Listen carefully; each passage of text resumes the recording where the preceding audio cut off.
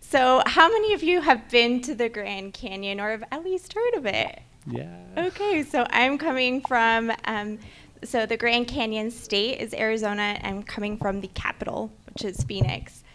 So I'm the director, my name is Ruth, and I'm the director of trade and investment at the Greater Phoenix Economic Council. So we're the regional economic development organization, so similar to our counterparts from South Carolina.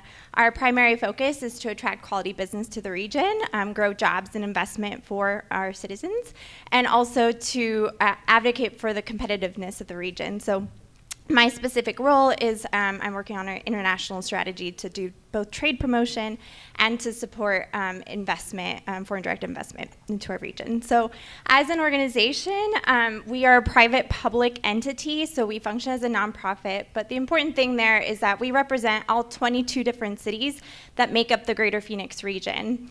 And so that's about 35% of our funding, and then the rest of the funding actually comes from the private sector. So we have over 160 companies that invest in our organization, and that gives us a really good insight into the business community, and it helps us to be better stewards of that region as well. So I don't know where the clicker is. Oh, okay. So just a little bit about our region. So we are about 75% of this state's economic activity is in Greater Phoenix. And we're known, our legacy industries are aerospace and defense and semiconductors. We have a big presence. Intel has 11,000 employees there. We have companies like Honeywell and Boeing. But we've seen a huge evolution in technology and innovation. We're right next to the state of California. And so a lot of companies that are at the point where they want to scale and they're coming from the Bay Area, they really see us as that alternative, that place to go. And in terms of some of the emerging tech sectors that we're seeing most activity in, I put a picture of Waymo's, which is part of Google. Their test beds actually in Chandler, Arizona, which is part of our region. So you can actually go in an autonomous vehicle. They're starting this pilot already with just normal citizens. We also have a lot going on in fintech, so I know that's a big focus for a lot of you here.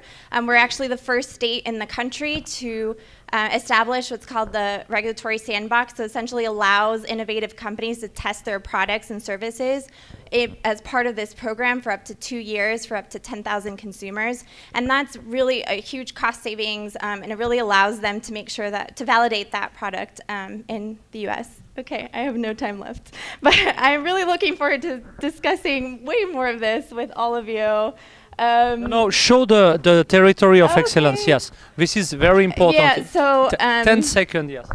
So we already talked about health science, so life sciences in general is also really important. We have Banner Health as 27,000 employees there, so we have a lot going on in wearable technology and also and because of that industry legacy with semiconductors, but also with neurosciences, so that's why I was asking about Quebec and all the activity there. Smart cities, so we did just launch our smart region.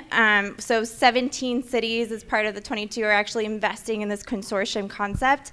The idea is to address specific challenges that then the private sector can help us to solve. So that is in an area where your companies could come and help us essentially work with the cities to bring mobility solutions. And